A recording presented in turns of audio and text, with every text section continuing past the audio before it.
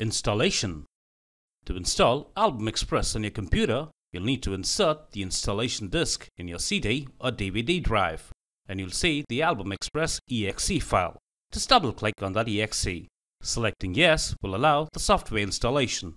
The Album Express product setup box will appear on your screen, which will give you an idea of the Album Express version that you're using. The next button will continue the installation process. Read the End User License Agreement carefully and select the I accept option. Now decide the software's installation path with the Browse option.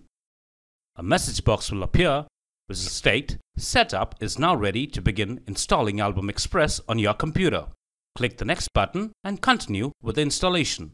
Once the installation process is completed and Album Express is installed, an Album Express shortcut icon will be created on your desktop. Now if you're a pro user, then it's mandatory to insert a dongle in your computer's USB slot.